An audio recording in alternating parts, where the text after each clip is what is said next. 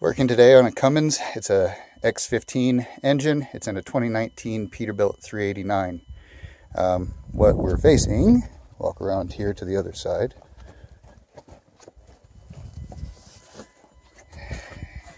is a coolant leak at our turbocharger actuator. You can kind of see the pink right in there where it's leaking out. So we have to take that actuator off there, change the gasket, and reinstall it. To do that, we have to go through a calibration procedure with our scan tool. Today we're using a Autel MS906CV. It's a little bit smaller than all their big fancy ones, but it does seem to have Cummins Insight capabilities. So I've got this already turned on for us. Do this VGT learn. I want to go into CV service. There's VGT learn down here.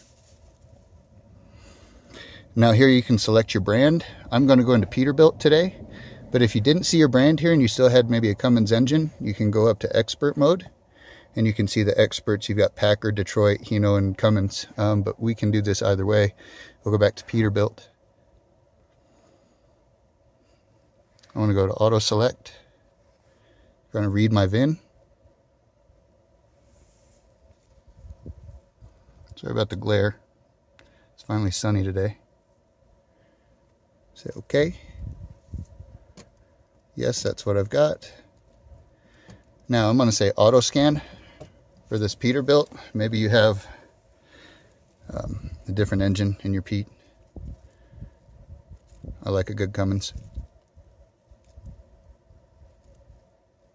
Showing you guys this so you kind of see how much time it takes too for it to detect on this 906. I think I heard that they're not going to make the 906 anymore, which is really a bummer because it was kind of a value-minded tablet. I think I paid $1,500 or $1,600 for it. Okay, so we have no faults found. We're going to go into our Cummins engine.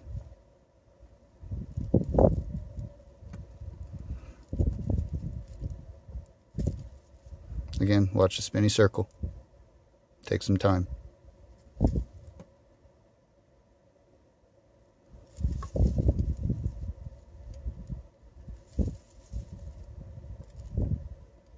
We're there. Okay, now special function up at the top.